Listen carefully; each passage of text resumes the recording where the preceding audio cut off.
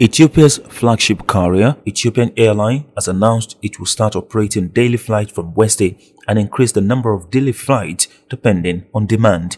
The announced resumption of flights comes just a day after Ethiopian officials arrived in Tigray's capital Mekele for the first time in nearly 2 years for implementation of a November peace deal.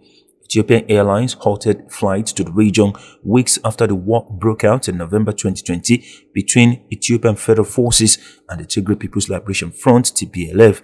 The head of the airline, Mesfin Tessiu, said in a statement that the resumption of flights would help families connect as well as facilitate business and tourism. On Monday, the Speaker of Ethiopia's Parliament, Tegese Chafo-Julo, led the delegation, which included a security advisor to Prime Minister Abiy Ahmed, leaders of state companies, and members of Ethiopia's National Dialogue Commission. Additionally, National Security Advisor Redwan Hussein tweeted Tuesday that Ethio Telecom, which was part of the delegation, was expected to announce further resumption of services to Tigray.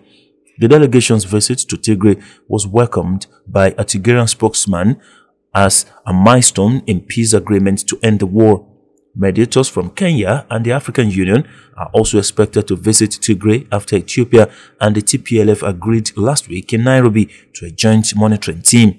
Ethiopia has gradually lifted a blockade on much-needed food and medical aid to Tigray and already restored some telecommunications.